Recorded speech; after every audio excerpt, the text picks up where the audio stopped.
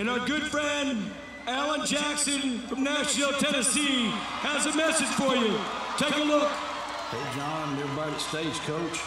The Grand Ole Opry has always meant a whole lot to me and everybody in country music. And I've been appreciating your music ever since you were touring with me a few years ago.